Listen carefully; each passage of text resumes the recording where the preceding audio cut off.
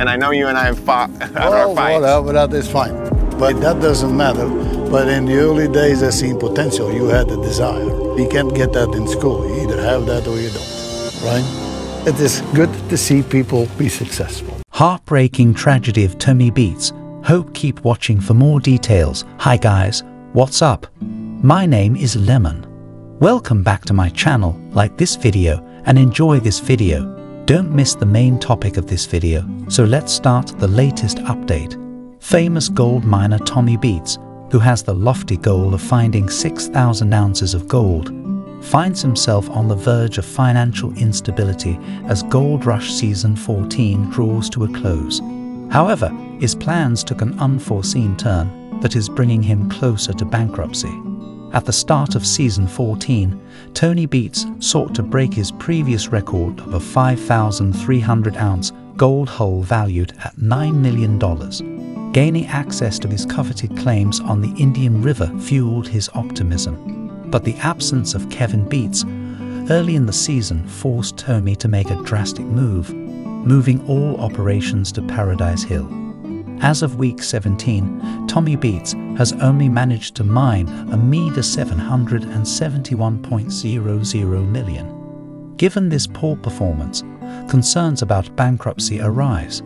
Please read this article to learn more about the challenges faced by Tommy Beets this season. Hugely to tackle the issue to examine Tommy's operations, Mini Beets brings in an efficiency expert. The expert makes adjustments, such as maximizing rock truck routes for increased output.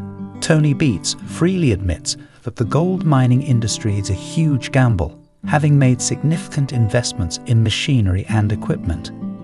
Given his current low performance, there are concerns about the financial sustainability of his business, and if he can't turn things around and increase his gold output, he may go bankrupt. Despite prior difficulties with water licenses that both Tony and fellow miner Parker Schnabel had to deal with, Tony Beets in Season 14 when he managed to secure an important Indian River water license. This license is unique to the Klondike's Indian River and is necessary for mining success. As the richest miner on the show, Tony Beets strategically reinvests his profit into his mining company, which involves significant expenditures on newer, more efficient equipment, often costing millions of dollars, with claims on Paradise Hill, Scriver Creek, and 163 claims in the Tamarack-Slomi Indian Rivers. Tony is still confident that these issues will resolve themselves, but time is running out and the need for a sizable gold yield becomes increasingly urgent. As Season 14 goes on, Tony's significant financial worth is bolstered by his extensive property holdings and reality TV earnings. Tony Beets is at a crossroads in his gold mining venture, as obstacles from a failing gold haul and the possibility of insolvency cast doubt on his ambitions.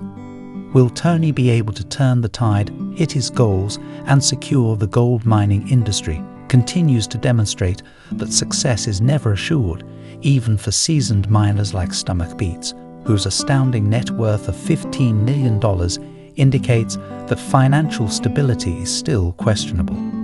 Tony outperforms the other cast members in terms of money, demonstrating his durability as a top gold prospector and his ability to run a family company at Paradise Hill, effectively managing the accounts of one of the most important miners in the Klondike is Tony's spouse, Minnie. Tommy Beets' financial strength and seasoned knowledge solidify his position as a dominant force in the lucrative and fiercely competitive field of gold mining. Tony and Minnie live in a newly built home at Paradise Hill. Greetings to all and welcome back to my Gold Rush channel. The vast expanse of the Klondike region was covered in shadows due to the sun's low position in the Alaskan sky. The promise of prosperity lingered like a siren, and I hope everyone is having a wonderful day. Before we begin, please hit the subscribe button and give this video a thumbs up. Call constantly while the miners were working and the air was still fresh. Tony triumphs against a Dutch-Canadian mogul renowned for his unwavering will and no-nonsense style. Among them, Chase of Gold stood out as a tall man with a thick white beard and a severe manner. He was well known for his resolve to chase gold without giving up over a number of years. The wind of fate can change, and even the most seasoned miners may encounter a storm they did not expect. Tony B and his crew faced a series of terrible events that seemed to be conspiring against them. Everything from the dredges to the wash plants experienced numerous mechanical breakdowns.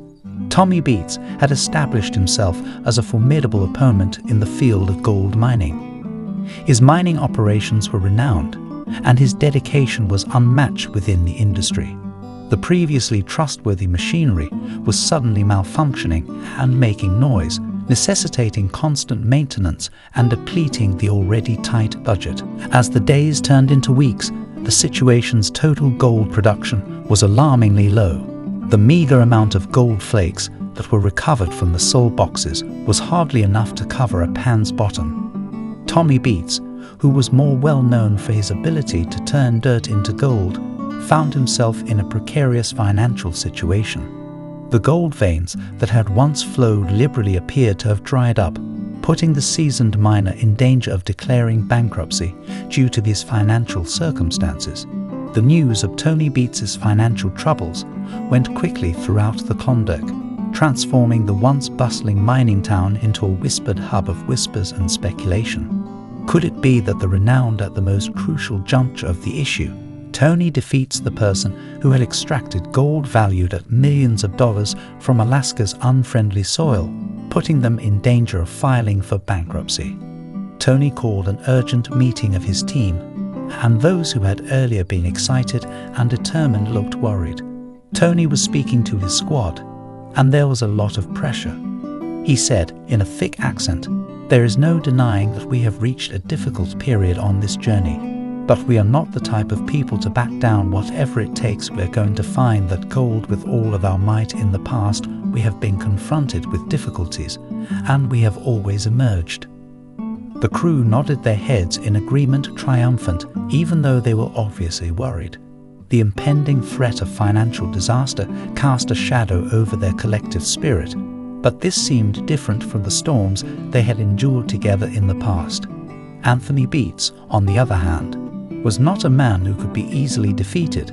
He devised a bold plan, with a steely determination to turn the tide of the situation. It would require the team to work more diligently for longer periods of time, and with greater intelligence than ever before in order to rectify the situation. The mining machinery that had become a burden would need to be renovated and modernized. There was a high degree of risk involved, but in desperate measures when they struggled. The group began working, and as the days wore on, so did the nights. Tony Beets, the once strict taskmaster, was now working alongside his staff. His hands were collused and his brow furrowed with purpose. Drills, shovels, and the distant buzzing sound of dredges could be heard throughout the mining town. As the weeks passed, the mood gradually changed as the equipment was improved and began to yield results. The gold totals in the salvage boxes also showed signs of improvement, similar to how word of Tony Beets' financial troubles had spread throughout the Klondike. The group carried on with their journey, driven by a recently found sense of purpose. The team, exhausted but hopeful, gathered around the shake boxes as the experienced miner carefully examined the gold flakes. The tension in the air was palpable, and as time passed, the news of his return spread like wildfire throughout the region. The whispers of uncertainty turned into silent appreciation, showing once again that the spirit of the gold rush was still alive and thriving. It was a brisk morning in the fall when the tipping point occurred. The gold totals were not only an advancement, rather, they were a revolutionary finding. Throughout the Klondike, the crew let out a yell that was audible to everyone else. Beyond the walls of the Klondike, word of Tony Beets' triumph was widely circulated. Tony Beets, the person who had been on the edge of complete financial ruin, had successfully produced a remarkable, effective reversal.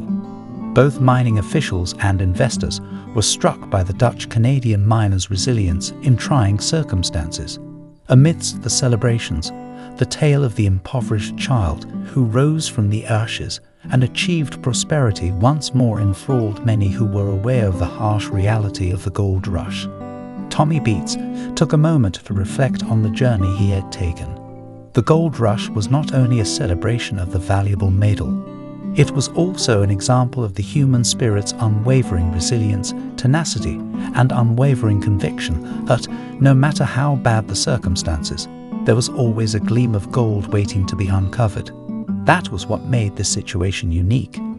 Tony Beets was standing on top of the snow-covered ground in the Klondike as the winter snow began to cover the region. He was observing the mining environment. A story of triumph over hardship was given by the earth, which had been lifeless in the past, but was now covered with the wounds of their labor.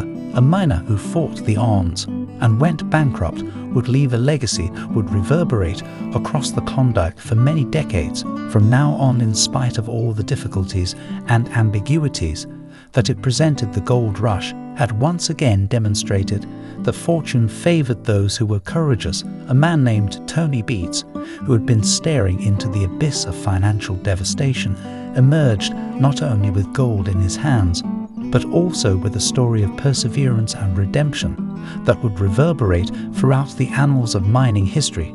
An individual by the name of Tony Beets had demonstrated the fortitude of a guy who refused to be defeated, despite the fact that the Klondike was a punishing environment. Thanks for watching my video.